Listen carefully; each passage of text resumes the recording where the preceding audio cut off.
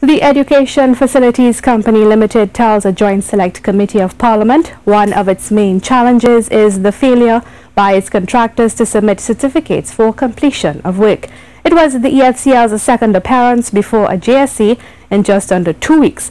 The June 5th meeting having seen only one board member in attendance. While it was a much fuller house today, but as Janine Brown tells us, the absence of one senior member did not go unnoticed. Committee Chairman David Small described the absence of Senior Legal Officer Nessa Rahim at Friday's meeting as worrying.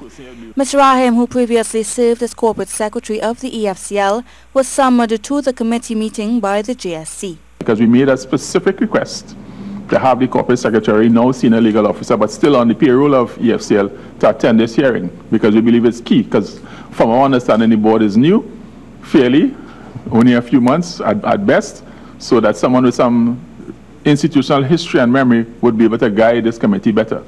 Acting General Manager of the EFCL, Dennis Cox, said that the company has so far been unsuccessful in reaching the employee.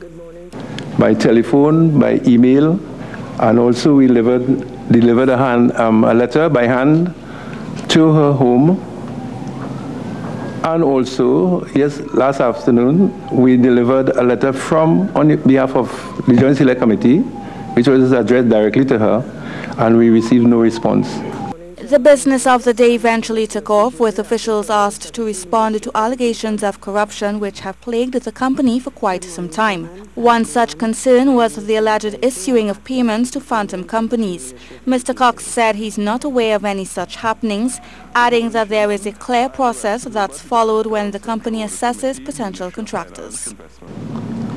You know, the technical report will give you details as to your registration number, your VAT number, and it would in fact indicate to EFCL that the company is bona fide. But while the EFCL is confident in its assessment process, submissions of completion of work by contractors has been an ongoing challenge. If I were to answer broadly, all the contracts that were suspended would be in a situation where we talk about 94 contracts that has not reached the stage of, or have not reached the stage of completion. So therefore there would not be a completion certificates.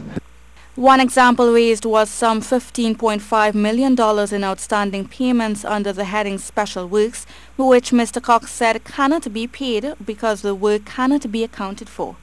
As it relates to what Chairman David Small describes as mass termination of senior officials at the EFCL, the committee has also requested a written explanation for the firings.